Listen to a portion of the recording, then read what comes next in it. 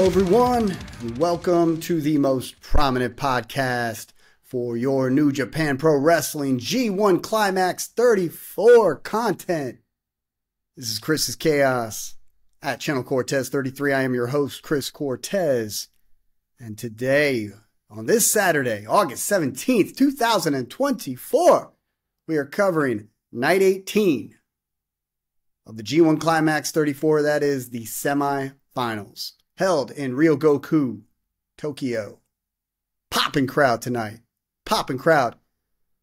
The card consisted of about 8 matches. And those last 2 matches, those semifinal matches, were bangers. Just under 30 minutes each.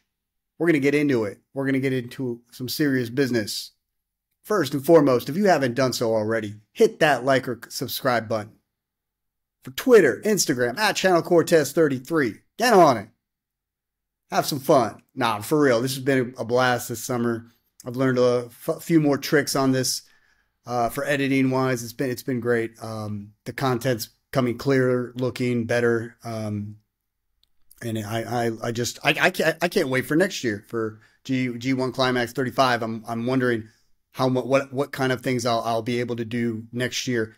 If you look back at some of my older videos and just look at the evolution of this channel and how far it's come within just like a year and 4 months, I think it is. It's taken some major strides. So I'm very, very pleased with the work. And at the end of the G1, I know I'll probably take a little bit of a hiatus. I will cover AEW All In with my buddy Jonathan at Bad Guy Wrestling, Shoots and Swerves. And I'll also do a review of Bash in Berlin. It's only fitting. We're only, what, 6 hours away? So we'll definitely cover that. And as we kind of maybe lean closer to the school, my school semester, because I will be teaching college classes here in Germany, I will definitely be toning down. But we'll be back next summer, full swing, hard. Definitely doing Wrestle Kingdom, obviously, and we'll move on from there. But I'll always keep you posted. You can always catch me at ChannelCortez33. Hit that like or subscribe button. Put some comments in there. Tell me what you think. Tell me who you think's going to win G1 Climax 34, because tomorrow is the finals. And I'll be doing a review of that final match, most certainly. So it's been great. I cannot wait to see what happens. And we will talk about who I think's going to win. And I told you, they are pushing their boy, Yota Tsuji. He looked really good today. He looked excellent. And it was a perfect matchup between him and David Finlay. I think Finlay definitely took him to another level. I think Yota Tsuji is evolving. He's getting just a little bit better every single time he steps into that ring.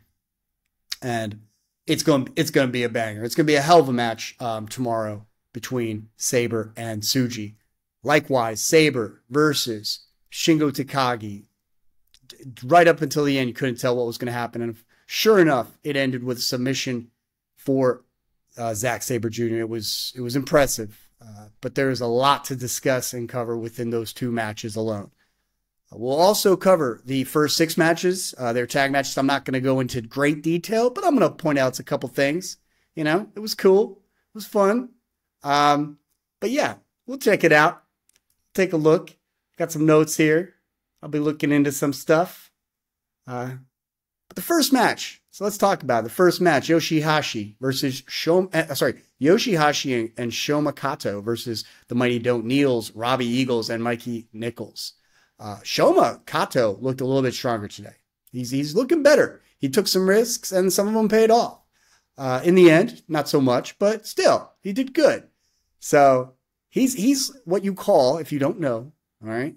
Don't worry, the smart marks will be like, oh, I don't need to hear about this.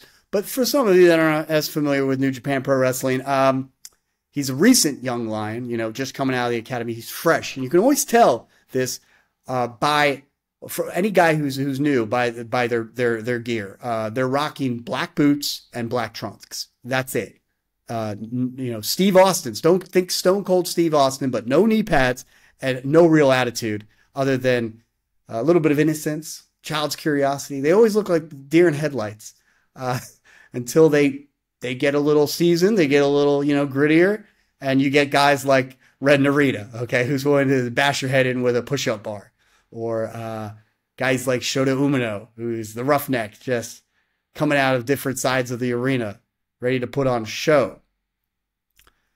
So they remind me of a creative character from Dark Souls. That's the best way to put it. Okay, it's like bare bones. Okay, now let's dress this guy up. Let's make him look the way he needs to look, or any creative wrestler mode you've ever seen in a pro wrestling game. But Dark Souls is way better than any pro wrestling game of recent date.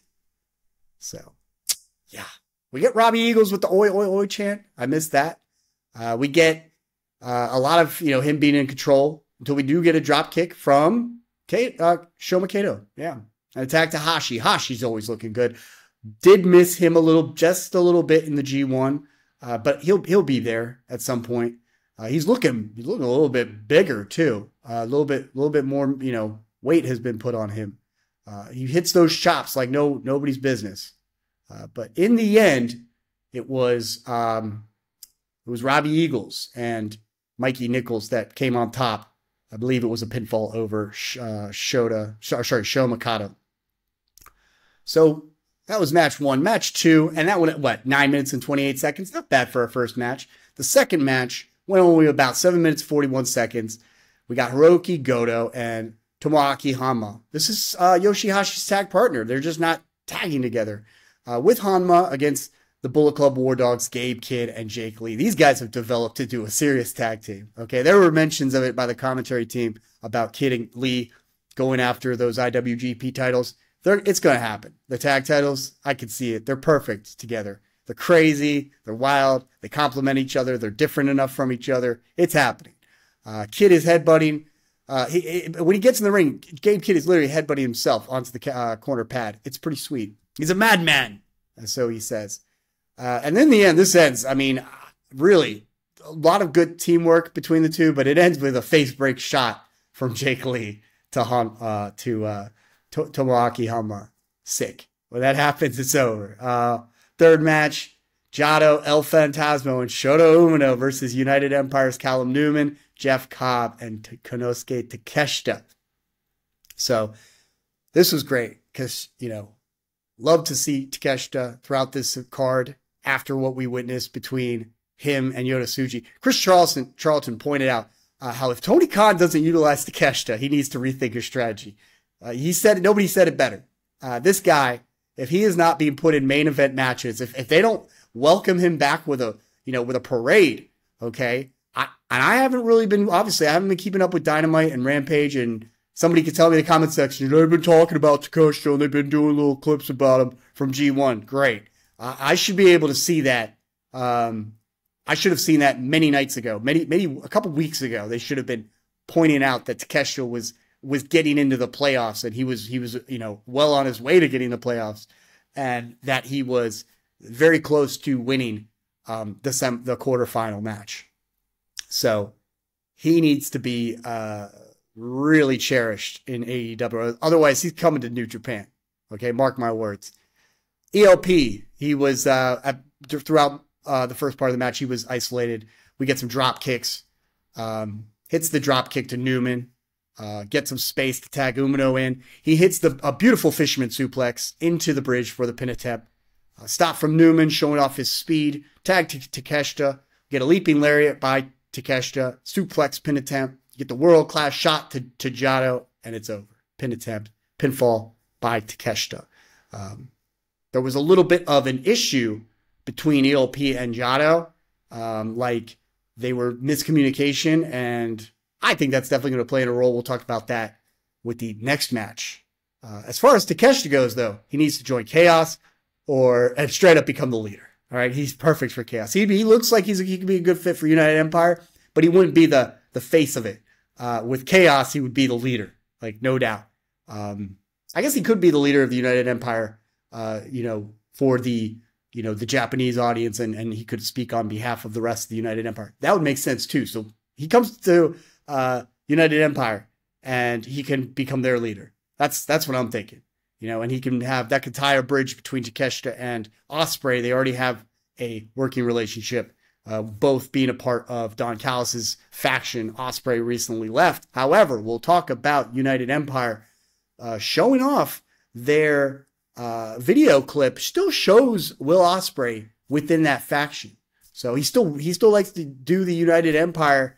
He still obviously presents himself like he's United Empire, but doesn't talk about it at all, as far as I've seen in AEW. But maybe there could be a kind of revival of that, and that would make sense too. But Takeshita, New Japan, leader of either Chaos or United Empire, either or works. We get fourth match. I don't know why it was presented as this might have been an error, but it was a tag team. It was 10-man tag team match, okay, between guys like your president, Hiroshi Tanahashi, Toru Yano, Ryusuke Taguchi, missed him, Tiger Mask, legendary, Boltin Oleg versus all of the members of the House of Torture, Yoshinobu Kanemaru, Sho, Yujiro Takahashi, Ren Narita, and your boy, Evil. You know? As long as he has a title. Hiroshi Tanahashi looking good on that top turnbuckle, showing off the gold. Okay? House of Torture, they start this matchup attacking Tanahashi first. They beat him down as a faction, unified. And they put their figurative cigarettes on the president of the New Japan Pro Wrestling Organization. Disgraceful. So great to see Taguchi, though, in action. He hits those ass attacks with authority. And then he goes on to deliver some B triggers. Not V triggers, B triggers. Rolling Bs. Atomic ash drops. No, just a nice plancha over the top rope. It was sick. It was good. Love Taguchi. I loved him in Super Junior. It's always fun to see him. Kanemaru and Tiger Mask. They go to town. Like, Kanemaru essentially beating up on Tiger Mask. Tags to Evil. Yujiro Takahashi comes in with a chokehold on Tiger Mask. They're isolating Tiger Mask, just beating him down like he owes them money. Narita gets tagged in, puts more of a hurting on Tiger Mask until a Tiger Driver by Tiger Mask is delivered, okay, by the living legend. Tag to Boltin Oleg. Oh, yeah. Big man comes in, gut wrench on Narita. Tag to Yano, who exposes the corner. He gets a little crazy, as you know he can. Almost gets a pin on Evil. Would have been interesting to see that. Then, of course, you get a train run by the House of Torture on Yano in the corner. One attack after another running attack to the corner after another. You get the point. And then, of course, we get, can it be? No, please no. Dick-to-dick contact in Ryōgoku. At one point, Takahashi whips out the pimp cane. He was about to hit somebody with the pimp cane. He misses it. Kanemaru comes in with a whiskey miss. Every single one of these guys' foreign objects is something like related to debauchery and just depravity.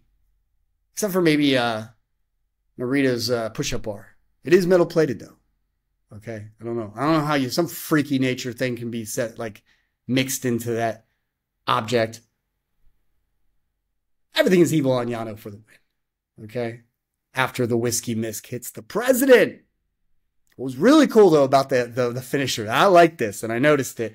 When Evil delivers the everything is evil, okay, the whole crowd just calmly said in unison, evil. And I'm sure that's not the first time it's ever been done, but it was very significant, like distinctive this time around. When I heard it, I thought it was cool. I'm marked out for that. Evil asked ELP as he was, so they continue the assault on everybody with chairs and objects, all kinds of things. And out of nowhere, Shota Umino comes in to help, come in and help Kanemaru and, sorry, not Kanemaru, Takahashi and Taguchi and Yano and Boltin and Tiger Mask. And they come in, stop them with chairs, right? ELP and Umino. Evil on the outside takes a good look at ELP and goes, hey, can you trust them? Can you trust them? Smiling. And, yeah. LP, he's like, I could trust him, sure. What was up? And Evil's like, shaking his head. Come talk to me. I believe that was what was said. Something along the lines of come talk to me. And commentary team is furious because they know that he's taking advantage of the vulnerable ELP, which is what House of Torture tends to do. They hearken to the vulnerable and attract them, bring them into the dark side. Join the dark side, ELP. It's time. Join the House of Torture. It's not, you didn't need to, didn't pan out the book club doesn't mean you can't tap into your dark side with the House of Torture. I think you'd be a great addition. I'm going to tell you right now. So he's got that kind of low-key, monotone, kind of chill vibe to him. He's definitely liked because he's cool, but at the same time, you could tell he's got a dark side in there. And pulling off all those moves that he does in a sort of House of Torture fashion, I think that's right up his alley. He needs a little bit of a heel turn to season him up a little bit and then come back as even a better face. Fifth match, the Just Five guys, Taka Michinoku, Taichi, and Doki versus Bullet Club's Taiji Ishimori, Clark Connors, and Drilla Maloney. So Yu Uemura and Sonata are obviously taking a break, especially Sonata, man. He's been knocked out of the playoffs. Ugh. Doki, Ishimori, they start this bad boy off. And they are going to battle for the junior heavyweight title at some point. They have not said it. Maybe now they have, but they didn't say it at the timing of this match. Most likely, if I have to guess, I would like to see it at Capital Collision. I could be wrong, but it's coming. We get a test of strength between Taichi and Ishimori after Taichi's tagged in. We get a face lock by Taka Michinoku. Bone lock, though, from Ishimori.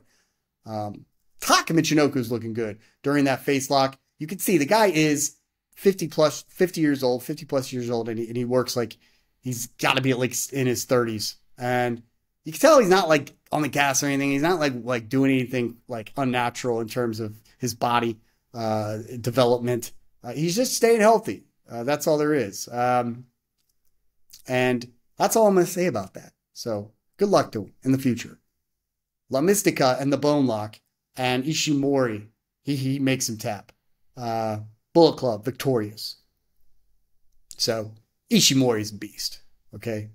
He looks like he's like the ultimate beast. I cannot wait to see him take on Doki. He needs that run. He needs another run with the junior heavyweight title. I need to see it. Sixth match, Los Ingobernables de Japón. Bushi, Hiromu Takahashi, and the ungovernable one himself, Tetsuya Naito, versus United Empire. Francisco Akira, Great Khan, Hanare. Get a little. This is where we get the clip. This is where I noticed that Ospreay was still on the theme song kind of Titantron banner thing. I'm terrible with these types of terms, but yeah, on the image of the big screen, you see Ospreay, and he's leading it like he's the leader still. Where is the communication though between United Empire and Ospreay? So I'd like to see more of that. United Empire, though, looking good against Naito, LIJ.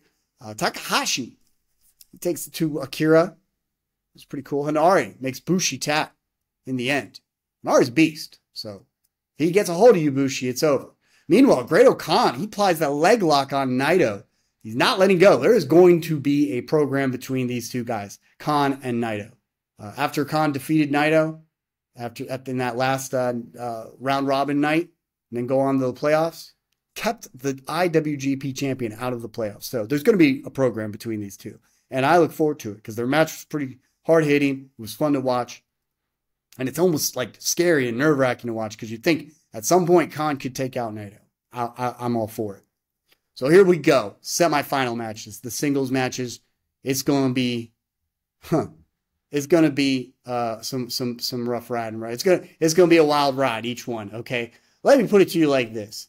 The third match, we talked about the first and the second matches being about 9 minutes, 30 seconds, 7 minutes, 40 seconds. The third match was 8 minutes and 33 seconds. The fourth match was 9 minutes and 37.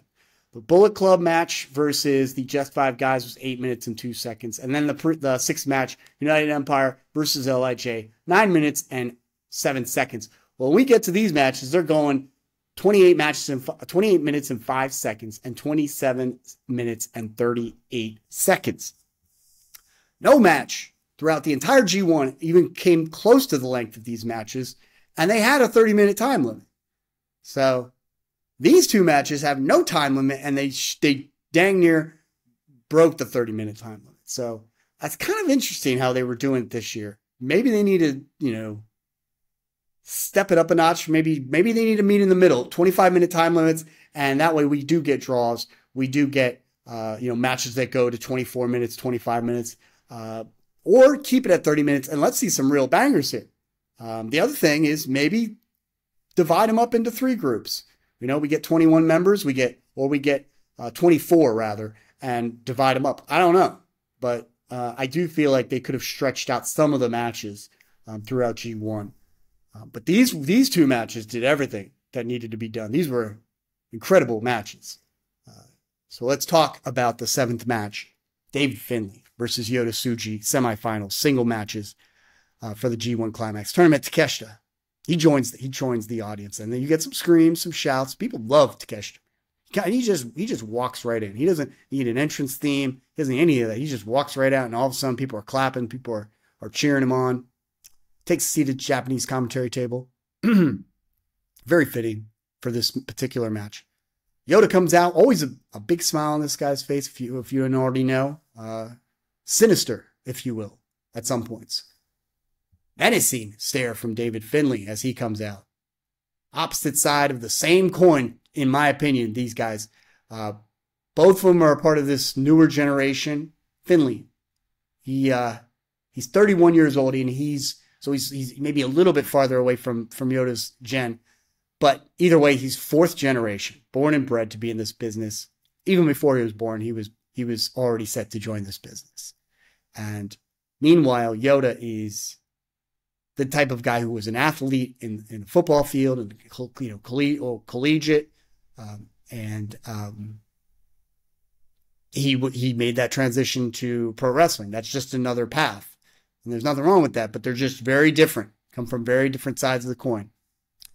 So the bell sounds. They just take in the atmosphere. Eventually, strikes ensue. To the corner, the chops, the strikes, headbutts by Finlay. Whips Yota, who comes back with a shoulder tackle. Shove from Finlay. Another strike from Yota. Get a throat shot from Finlay, but Yota with a knee, in control. Body scissors by Yota. Rope break with the boot. Finlay taking his time to get up, but a big shot from Yota to the gut. Chop from Yota. Shoulder blocks a kick, whip, but Finlay holds on. Another strike from Yota. Finlay drops Yota on the corner and into that Russian leg sweep, pin attempt. That's the first time we see Finlay take a little bit of control. Then he uses the forearm to rake the face and a hard whip to the corner. Another pin attempt, backbreaker from Finlay and a pin attempt. Then into that camel clutch. He's been using it throughout the G1. Sure enough, it arrived in this match. Started off as about a half camel clutch, and then it transitioned to a full camel clutch. A rope break, then some flexing by Finlay. Stands on Yota. Poses. Strikes exchange. Back breaker from Yota. Tilt-a-whirl style. It was sweet. Suicide dive. Goes for it. Met right with a strike by Finlay. Perfect timing. Then to the barricades goes Yota. Then breaks out the tables, does Finlay. Little FU for good measure. Yota fights a powerbomb into a table, but does get pushed into the barricade again. More posing from Finlay. Feeling comfortable. He throws Yota back in the ring and receives a super kick. Then the suicide dive. Yota breaks the count. Back in shots from Yota. Nice Hurricane Rana. Shoulder tackle from Yota. Then the code breaker and a pin attempt. Roll up from Finlay. And a running elbow. Slides into Yota by Finlay. Irish curse. Blocked. And turned into Yota's sequence with the backbreaker to the stomp. Sets up Finlay on the top rope but pushed off. Still hits a kick to Finlay. And then he pulls that head trap stomp. It's pretty cool. Another big kick. He misses the curb stomp, though. Again, Finlay able to lift Yota and ram him into the corner. Post. Back in the ring. Irish curse. Pin attempt. Catches the knee from Yota. Into a backbreaker by Finlay, another pin attempt. They hit the ropes and Yota gets the running knee, connects, pin attempt. Yota sets Finlay on the top. And he hits a Spanish fly, very sweet.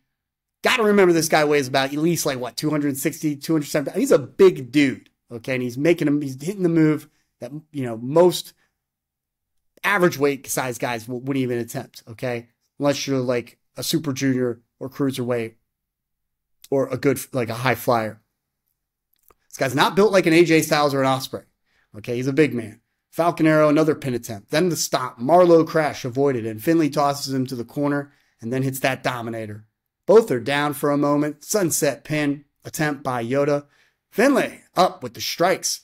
Almost power bombs Yota to the outside. We get a back body drop to the apron by Yota. Yota for an Alabama slammer. Can't get him up. Shoves Finlay to the post, then a super kick. And at that point, I'm just waiting for this. I'm waiting for those tables to get smashed. And Finlay, he counters the Alabama slam to a power bomb right through the tables. Finlay back in the ring. Yota in at 19. Comes right into oblivion. Only 2. Finlay, he's enraged. He starts hammering over Yota with closed fists. The ref has to pull him off. More flicking off of the crowd. A powerbomb pin attempt from Finlay. Buckle bomb connects. Another buckle bomb. Still only 2. Another buckle bomb. And another buckle bomb. More buckle bombs than I've ever seen ever in a singles match. Yota counters with a pin attempt. Then the Gene Blaster. Followed by a near powerbomb. Gets stomped by Yota. Marlowe crash. He hits it, and it looks good. Still only 2, though. Gene Blaster to a roll-up. Overkill by Finlay gets caught. He strikes, caught again. Headbutt, you feel it. Yoda's going to take this. Hits a deadbolt. And then the Gene Blaster for the 1, 2, 3. And Yota is going to the finals. This one went, like I said, 28 minutes and 5 seconds. You could see they grabbing each other's hair just a little bit. Can't tell if they're going to attack each other or whatnot. You can tell they're having if you know this enough experience with pro wrestling, you can tell they are got to be saying something along the lines of, thank you for putting me over. That was a hell of a match. We did it. Thank you, brother. That's the type of stuff that's going on right at that little moment. Okay, because they put on a banger, put on a hell of a semifinal match, and they should be very proud of what they did. Okay, can't stress enough. So Finlay, obviously, he's got plenty more in the works. He's got plenty lined up in the future. We're going to see all kinds of matches. He's got a lot of time. He's 31 years old. He's going to win this G1 sooner or later, especially after a match like that. This guy has put in a lot of work this year. And on that note, let's get to 8th match. Zack Sabre Jr. versus Shingo Takagi, semifinal singles match. This was another banger. This one, though, was crazy. That arm played into this match, and I knew it would. Sure enough, it did. I mean, Shingo Takagi versus Great-O-Khan. Khan already put enough damage on it, so he had a target right on his arm. Bell sounds, and they are not about to rush the beginning of this match. They feel each other out. Sabre takes the arm, and Takagi reverses. Sabre rolls through, get a cravat by Sabre. Takedown by Shingo. Cobra twist, senton missed. Things speed up, punt kick missed. Test of strength, gonna go to Shingo, but Sabre rolls back to the reverse, to reverse the lockup, and into a Northern Lights, gets a stomp in there. Sabre back to the arm, joint manipulation, and another stomp on the arm. You knew after Shingo's last match, the arm, like I said, was going to play a factor, and we get it right here. Uppercut forearms by Sabre, snaps the arm over the shoulder. Shingo shoves Sabre to the corner, backslide, then a twisted shout on Sabre. Didn't expect that to come from Shingo. To the chin lock by Shingo. Twisted out, corkscrew by Shingo. Put in some work, really making Sabre work for this. Making it seem like Sabre is being a little bit outgunned here, a little outclassed, just kind of, out of his element. Sends Sabre to the outside. Good place for Shingo to be. Bad place for Sabre. Whips Sabre to the barricades. Attack continues on the outside. Rams Sabre to the apron. Sabre fights back a little bit until Shingo lifts Sabre up and onto the apron. Over the rope and knee to the chest of Sabre by Shingo. Overhook and a takedown. Head scissors, though, by Sabre. He finally transitions to something. He can't get it locked in, though, so he worms his way to the rope for a break. Literally worms his way. So it's kind of like bouncing up and down, squiggling to the ropes. Sabre. Can't make this up. Chops from Sabre and a big strike from Shingo. Then the lariat in the corner. Pick up and a drop into the elbow. Knee drop to Sabre. Wasted. We get waist locks. Countered. It gets real. It starts to get pretty fast. We're not sure what's going to happen next. Sabre gets the neck twist followed by a quick drop kick. Love the angle at which he's able to just hit the drop kick. There are some other wrestlers that can do this, but Sabre's one of them. So I liked it. Strikes in a running European uppercut. Sick from Sabre. backsplash in the corner, get a double overhook suplex into a bridge, only two. Finally, Shingo back with strikes and his DDT spikes. Suplex pin attempt. And he calls for it. It's tea time. It's the Takagi time. The chants, they start to erupt. Back suplex from Shingo.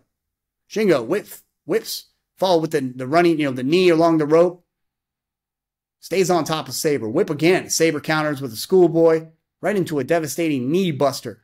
Turns things around just like that. Kicks Sabre. Drops the knee on the left knee of Takagi. Sabre almost a surfboard into stomps. Takagi makes his way to the ropes even before Sabre can get to him. Sabre picks up. We get pick up and a roll to the leg. Lock. But Shingo quickly rolls to the rope. Kicks from Sabre. They start picking up the pace. Ends with a pumping bomber from Shingo. To the top rope. Suplex. And right into what Walker Stewart calls a pumping magic screw. Everything Shingo does is pumping, according to Walker Stewart. Do you know how wrong that sounds, Walker? Pumping magic screw. Anyways, made in Japan avoided. Sabre almost able to bridge into a pin, but Takagi counters to a sleeper. Then into that Cobra. Foot to the rope for a rope break. But not a long break. Shingo hits the made in Japan. However, Shingo's knee is in jeopardy. Takagi goes for Last of the Dragon. Can't get him up. But does hit a lariat again. But no, can't do it. Can't get him up for that Last of the Dragon. Uppercut from Sabre. Pumping bomber.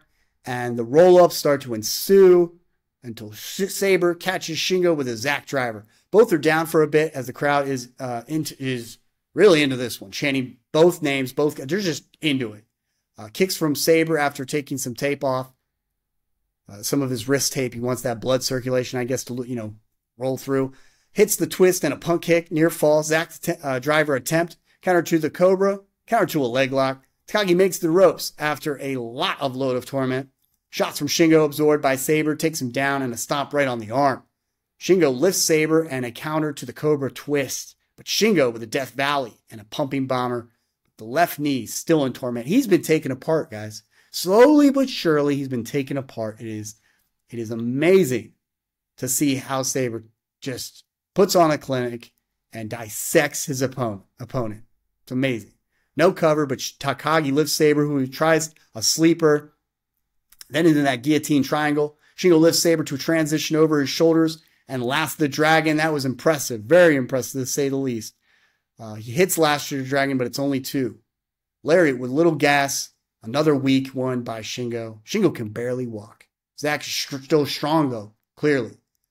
Big shot from Sabre. Goes. Lariat from Sabre. Up at one. Driver. Only two. He hits the Zack driver. Only two, but transitions right to the knee in the middle of the ring. I was like, oh, crap. Shingo fights. Even tells the ref not to call it. He grabs Red Shoes by the red shoe. Zack can barely stand. After what appears to be a tap out. That's right. Shingo finally taps out. At one point, Shingo Takagi, this was such a great sell. Like, Zack looked like he was just stalking Shingo just a little bit. And Shingo just crawled to the rope to get a rope break, even before anything could even be applied on him. That's the type of selling that was going on in this match. He was being dissected. It was amazing. It was a lot of fun. It's a great match. Both these guys are so impressive. They mesh really well together. Sabre bows to Takagi. And yeah, 27 minutes, 38 seconds. Just a little bit shorter officially than the previous match, but just as hard-hitting. Maybe even crazier. Both of these matches are top-notch, 4.5 star, borderline 5 star. Dave Meltzer, 6 star, right? No, it was definitely up there. It was definitely, at least, these are A matches. These are both A matches. I'm not going to say A+, but they're excellent matches. We'll hold the A+ for tomorrow, okay? We'll see what happens. And out goes Shingo, in comes Zack Sabre Jr.'s opponent for tomorrow, Yota Tsuji. He's rocking that Panama hat, like, perfect. I love it. I want that hat. I have a hat just like it. It's been damaged with all the, as we traveled, the hat just gets smushed into the luggage. You can't do that. It's a beautiful hat. And so was Yota's. I want it. He looks literally like he's he literally matches the silhouette of the LIJ logo. He looks cool with that hat. Goes in, a little stare down to Zack Sabre Jr. Zack says, he reaches out his arm, shake his hand. At one point, he says, he started to get pissed. This is some great selling because he made it look like, look, you better shake my damn hand. He says straight up, you better effing shake my hand. As if it was like, dude, I'm telling you right now, this is what you need to do. And you need to stop looking around at the crowd and you need to just shake my hand. But at the same time, this is Sabre just selling, the whole respect me persona. Well, we may never know, but who knows? Maybe something would come up if there was some smoke between the two, some heat. Probably not. Okay. Sabre, gets the mic. He walks high up to the stands, where all his people are. These just excellent shots of Sabre with the people. And all he says is, see you tomorrow. That's it. See you tomorrow. That's all he needs to say because it's coming. It's going to be a hell of a match tomorrow. It's going to be in Ryōgoku. So I'm sure many of these people that were here tonight are going to be here tomorrow. Cannot wait. God, it's a great time to be a wrestling fan. The summer it has become my favorite time of wrestling. From WrestleMania all the way to Wrestle Kingdom. It's the best time. The build up. The wrestling year is excellent, but really things just pick up after obviously the Royal Rumble. We get really into it. And then there's the lull before, we get into SummerSlam. But SummerSlam to Wrestle Kingdom is awesome. We're going to get Survivor. We're going to get All In, next Saturday. And then we're going to eventually, before you know it, we're obviously going to get Bash in Berlin. Before you know it, though, we're going to get Bad Blood, and we're going to get into the Survivor Series, which is one of my personal favorites. It originally was my favorite pay-per-view of the big four. I also love the Royal Rumble, but the Survivor Series was one of my favorites. We'll talk about that another time. But he does go to the back, does Zack Sabre Jr. He says, and this was interesting. He's like, if I could beat he gives a lot of praise to Shingo Takagi, and he says, I told myself if I could beat Shingo Takagi, I could beat anybody. He craps all over the Three Musketeers. Said something about the Just Five Guys. He's got some heat in his character, right? He's definitely got some sour grapes towards the new generation because he's technically not the new gen. He admits he is proud to say he is the current gen and he's leading this whole transition to the next wave of New Japan Pro Wrestling. And he is, okay, no doubt about it. He tells Tsuji, look, you've survived Finlay and the Bullocks, right? All the crap that they do in the Bullet Club. But I'm a tournament wrestler. And the last one to take off the list is this best one. So are you a tournament wrestler essentially as Yota Tsuji? I'm the type of guy that can get, keep on going, make my way to the end, and that's it. You got guys like Patrick Mahomes, who is a playoff player, okay? He knows what he's doing in the playoffs. He knows how to pace himself and win big-time games. Well, Zack Sabre Jr. is claiming the same thing. Saying, he tells everybody to get that trophy all shiny. He says, everyone is talking about who isn't here and forgot who is. He's making remarks to guys like Will Ospreay, Okada. They have every right to show some of this angst because people on the internet and social media and journalists and blogs have been talking about New Japan like they are on their way to the cemetery. This is not happening. This was never the case. Okay, they may have had drops here and there, but their promotion, their roster is still excellent.